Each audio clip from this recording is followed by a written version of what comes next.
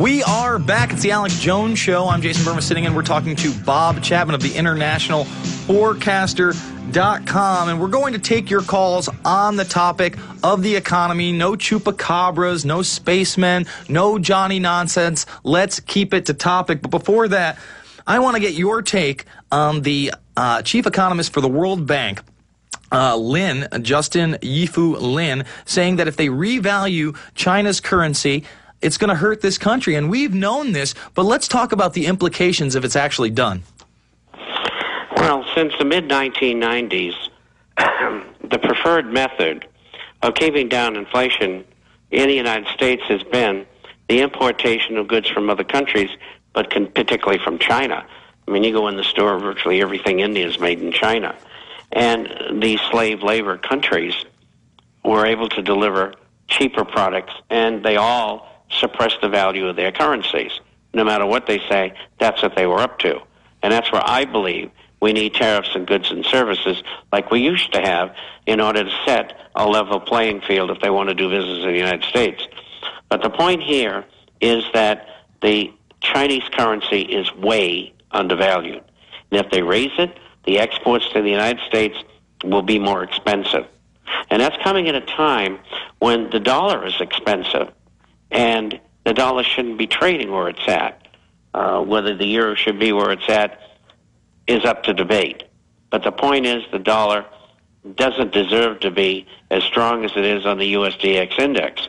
It just went from 74 up to 85 in a 4-month period, which is really insanity. And that means that the balance of payments deficit in the United States is going to skyrocket, because they're not going to be able to sell very easily in foreign countries because their currency has gone up in value. So you put the two of them together, and the United States is going to pay dearly for a revaluation or a stronger Chinese currency. Now, what are we talking about here? I mean, how much of our dollar's purchasing power is going to be lost? Are we going to see things raised by 25%, 30%, perhaps double in price in this country? No, I don't think so. I would say 5 to 10%.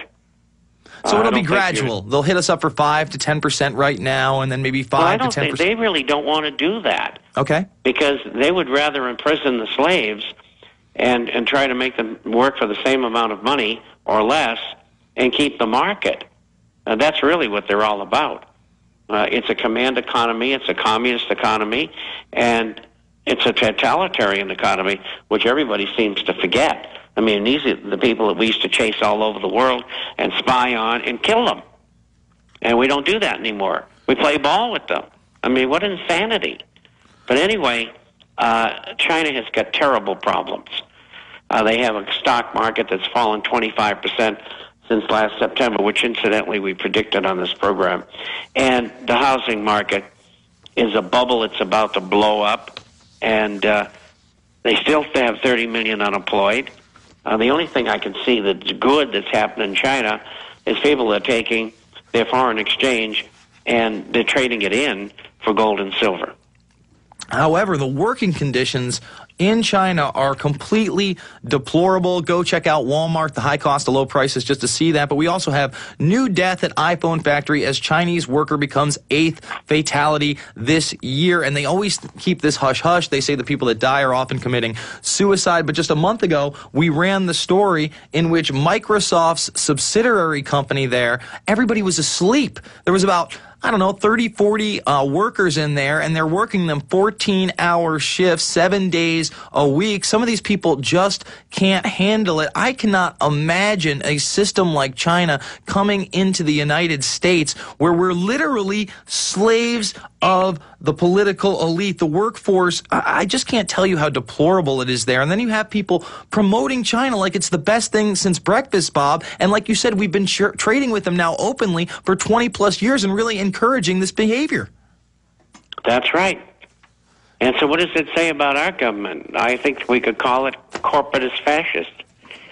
It's just two types of socialism, and they seem to be getting along fine, as long as it lines the pockets of the wealthy transnational conglomerates and the members of Congress and the elites who give orders to our government and most governments in the world.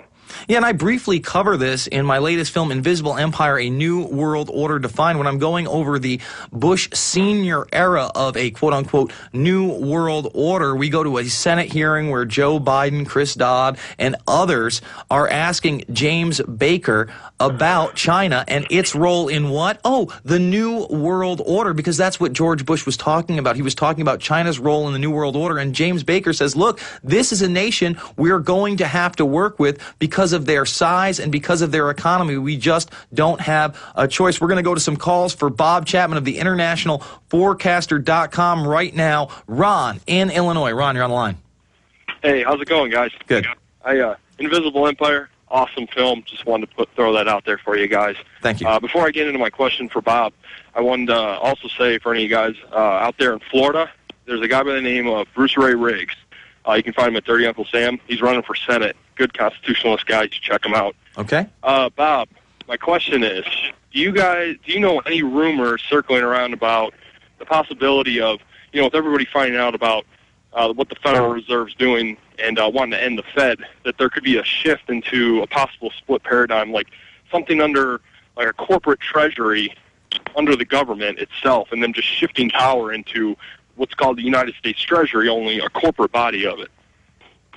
I haven't heard that. I don't think they're attempting to do that as far as I know, although it would be something that they would consider, I would think. One of the things that I didn't mention today is my sources in New York City tell me that a class action suit, one of many, is coming against J.P. Morgan Chase for rigging the silver market. And that ought to be quite interesting because that's exactly what they've been doing. And I think the defense is going to be, we did it for the U.S. government under the Working Group for Financial Markets, and maybe they'll get off the hook on it, but they're going to have to stop it. So it's going to be a big plus for us.